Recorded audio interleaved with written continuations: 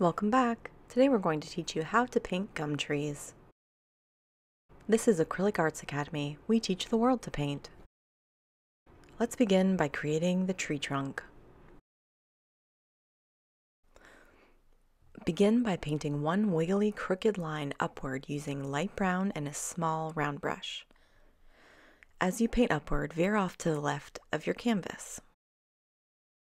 Let's add some branches to this trunk. Begin by continuing the middle of the trunk upward in a different direction. As you reach the ends, make it wiggly and use a light touch. Continue to add branches like this in varying directions. Switch to a very small round brush or a detailer brush. Begin adding even smaller twigs off of the branches you've created. Some can be darker brown if you like. Paint them wiggly like the branches we just painted, but smaller. Add as many small branches as you like. They can be coming off of any of these big branches that we created. The only limit is your imagination, so create branches and little twigs wherever you like. Use dark brown and a small brush to add shadow to a few spots. Decide where the light is coming from and create a shadow on the other side or the underside of the branches. Let's add details to the trunk. You'll need a small round brush and dark tan to do this. To mix this color, use plenty of white, a dot of brown, and a very small amount of yellow ochre. Mix it together well. We're looking for this type of color, either a dark tan or a very light brown. Apply this color to fortify where it may be thin, where the paint was breaking up or it's just looking a little see-through. Skip any spots where you painted dark brown as a shadow. We'll fortify those in just a moment. Switch to a very small detailer brush and use the same color. Use this tiny brush to embolden the small branches. The paint might have been breaking up at the ends there where you're using a light touch, so just go over that as you see fit. Use the same brush and dark brown paint to fortify the shadows in the same way.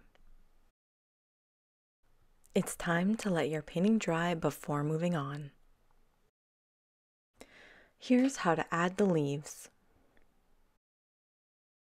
You'll need leaf green paint and a medium filbert brush. Make sure the brush is loaded up with leaf green paint. Hold the paintbrush at a slight angle. Use a tapping motion to lightly place color at the tips of the branches.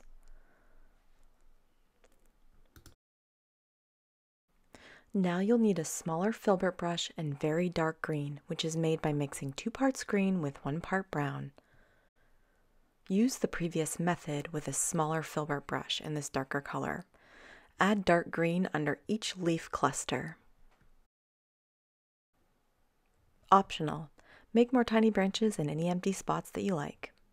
To do this, use the trunk color and a small round brush or detailer.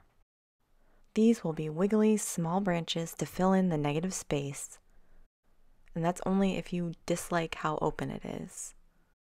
If you don't mind the negative space in between the larger branches, then totally skip this step. Let's use an even smaller filbert brush in light leaf green.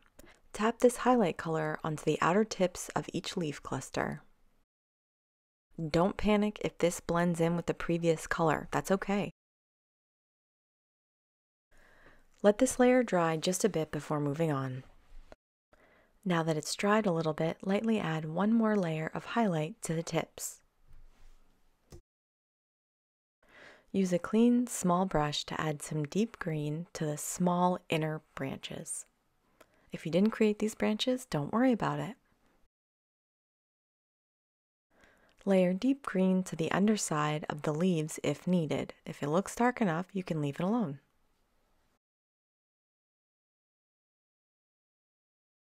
Nice work! You completed our gum tree painting tutorial.